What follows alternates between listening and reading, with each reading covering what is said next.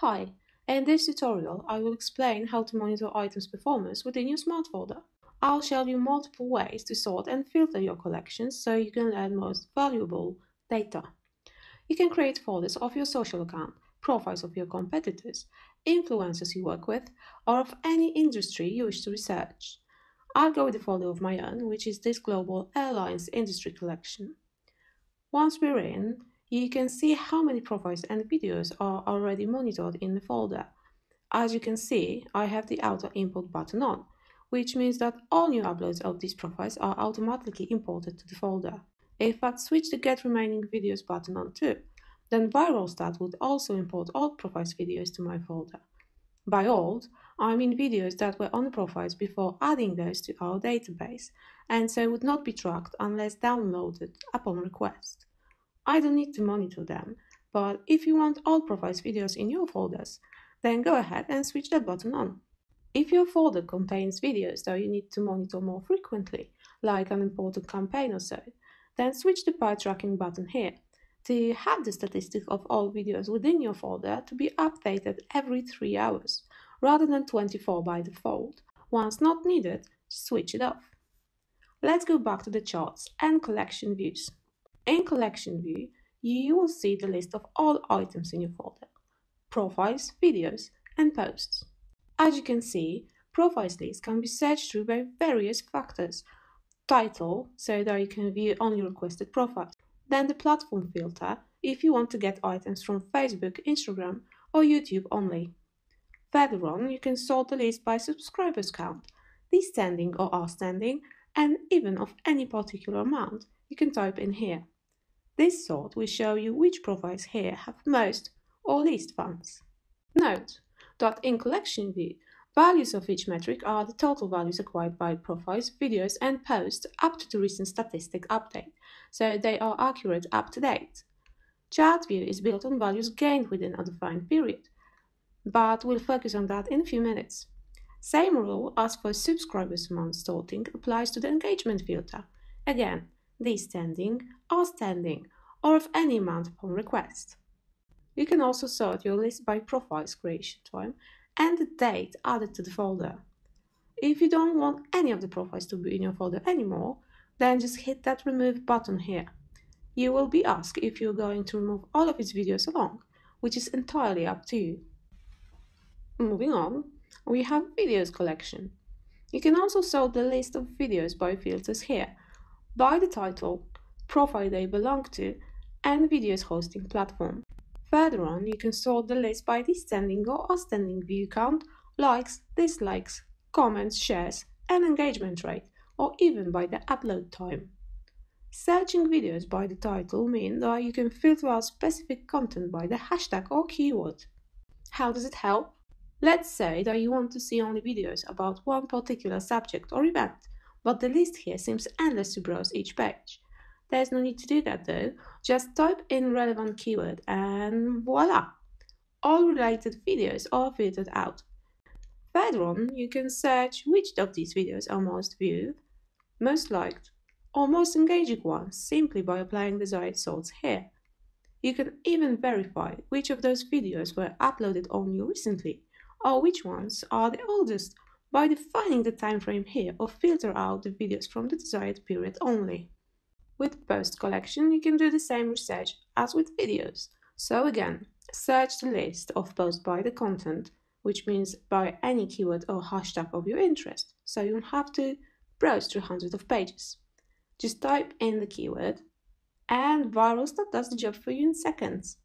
Then you can further sort the list with results by likes and comments amount to see most or least popular ones. Choose the profile they belong to and even specify the type of post if wanted. These can be links, statuses, photos, or other. Here, you can also define the publish date, most recent to the earliest, or filter out posts published within the desired period. Set mail alerts with folder updates or share your folder by generating the link here.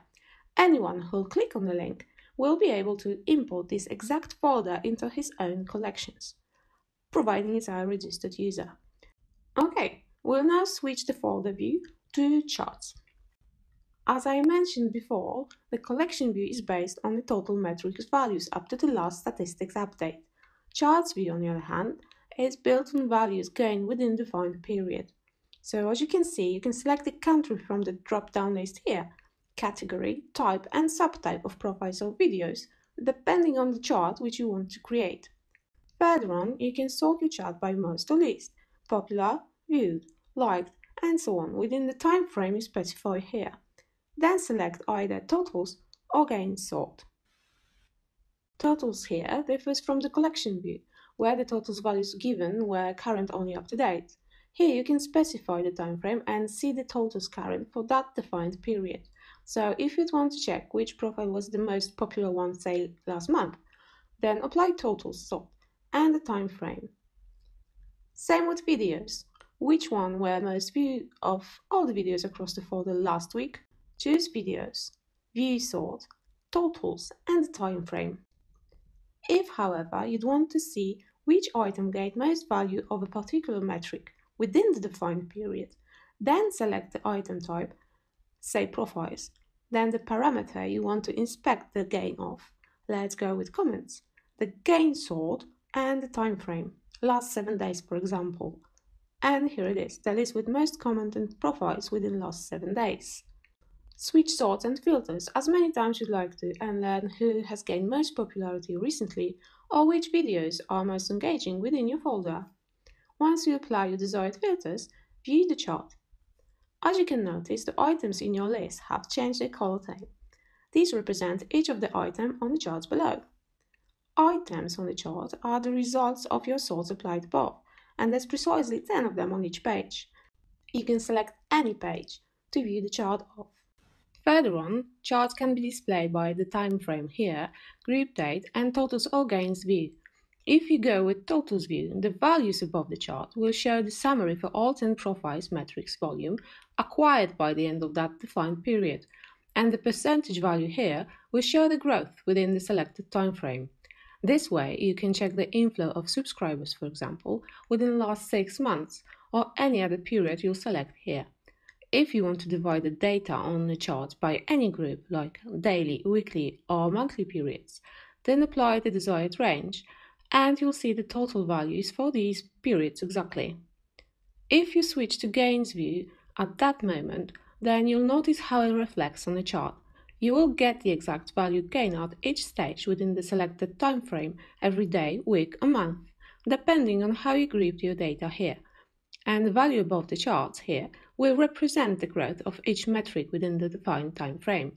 Again, it's a summary for all 10 profiles in the table chosen above. Select any of the charts to inspect every metric growth over time. Learn when profiles acquired most subscribers, for example. Zoom the chart in to view the data in even more detail. It will help you to learn the exact performance of each profile and video within your folder. Determine which content is most appreciated and boost the highest engagement. You can also easily export any smart folder view here and then use for any purposes. So I think we're done here. Thank you for your attention and see you next time.